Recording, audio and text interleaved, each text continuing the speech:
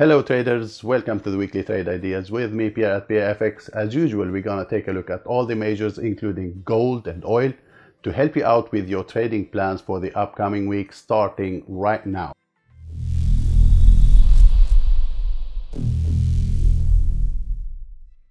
Hello guys, first of all I want to thank all of you for the support of the channel, especially those of you who are hitting the like button and adding a comment. Thank you very much.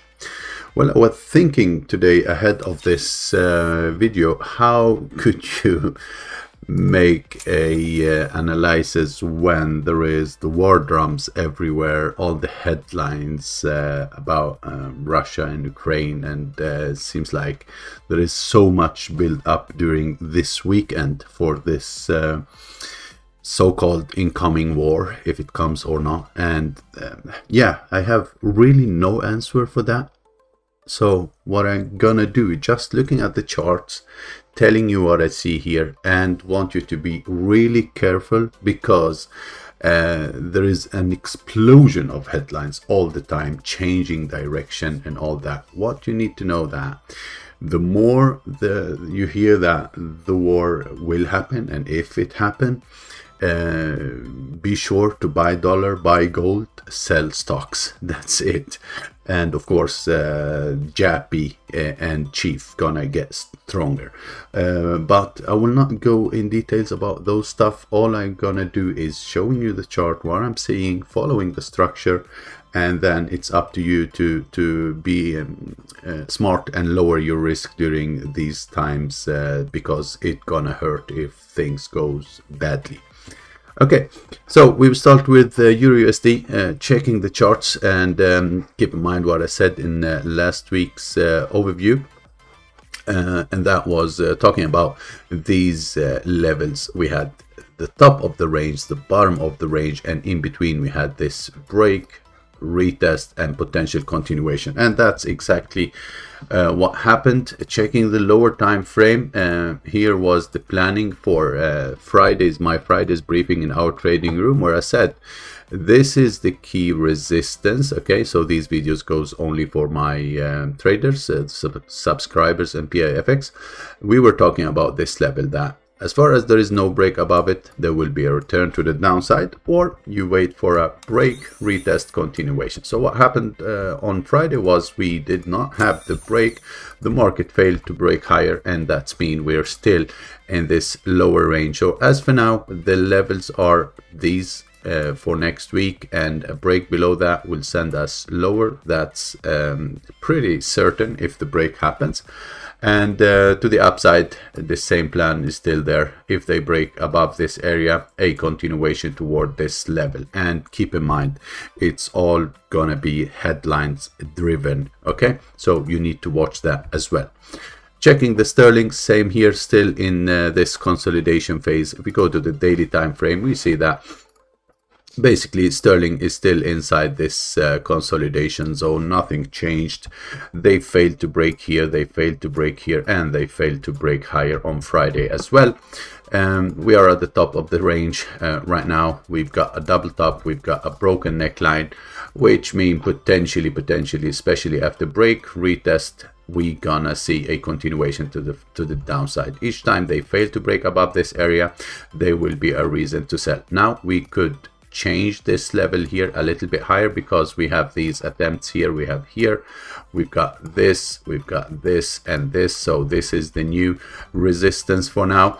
And yeah, each time they fail to break higher here, look for a continuation lower. Keep in mind that this is now broken, and any continuation like this with a bearish flag, I'm looking for further downside. The more the war drums keep going, the more stronger the dollar should be. USDJPY, same here. JPY gonna surely be a safe haven if we see that the things are developing more than what they've been doing so far. You see that we have some kind of a wicked head and shoulder formation here. This trend line also is broken on the daily. If we go down to the 4-hour time frame, we saw that they did a retest to the top here, they failed to break higher, and since then, boom, impulse correction, impulse, potentially correction, and one more leg to the downside to come. Any break below this will send us also toward these areas down below. So same here, JPY might, even though the dollar will get strong if the situation about the war keep hitting the news, I think JPY will also be even stronger as a safe haven, so keep that in mind. Aussie will not be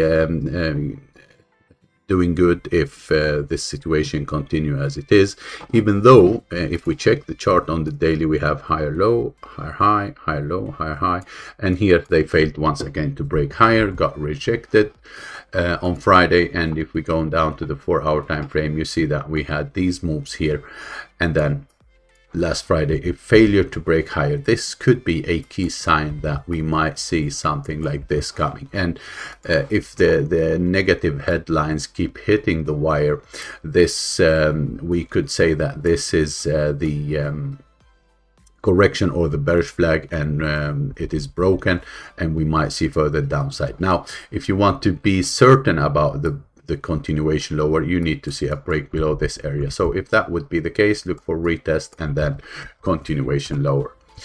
USDCAD still inside this consolidation zone. Checking the daily, you see it clearly here. We still have the same plan, and I will repeat what I said and what I've been saying in our trading room as well. We keep playing this range, waiting for a break out of it. As for now, it is still inside this range, so all we are doing is buying the low, selling the high, waiting for a breakout. If the again, if the news keep getting negativity on the headlines, we look for a break and retest actually, because yeah, war is again good for the dollar, not good for many other currencies. USDCHF, this one gonna be tricky. Usually CHF is a good safe haven, and we see here all the rejection is coming from above, and there is still some room to reach this level, and there is still some room to reach the bottom of the range. This market been going sideways for a very long time. And now if we go down to the 4-hour time frame, you see it clearly, the failures to break higher here, then they broke the neckline and the trend line. So for next week, potentially what we should be looking for is a retest of this area, continuation, and if they break below this, then we are testing the bottom of the range on this one. And gold, of course, gold is strong now as a safe haven as well, both from inflations and because of the war drums. So we got the break, retest, and continuation, and I would not stop being bull here until they retest this level or potentially even higher. Why would the bulls take profit here? So I think the next target is surely this previous high, and after that we start looking at these levels. Going down to the 4-hour time frame, you see that each move been extended strongly, so maybe expect something like this to happen once again, to then look for a continuation move. So look for corrections to buy them. The least correction should be toward this level, and if they go even further down, the next level of interest gonna be this area on gold. Oil still fighting here. Checking the daily, you see that oil is fighting. We do have a bearish divergence. Try to break the trend line to then get rejected. I'm thinking now soon it is time for oil to give us a little bit of a bigger correction. Checking the 4-hour time frame, we see a failure here, and yet a failure here, but still no real break. What I'm really want to see is a strong break below this horizontal zone here. I want to see a strong break below this, then we could expect a strong correction down. But as for now, it is still a bullish market, so be careful. As far as this low is not broken, this might continue higher. Okay, so be aware of that scenario on oil. And yeah guys, that was it for this week. Thanks a lot. See you next Sunday. Bye bye.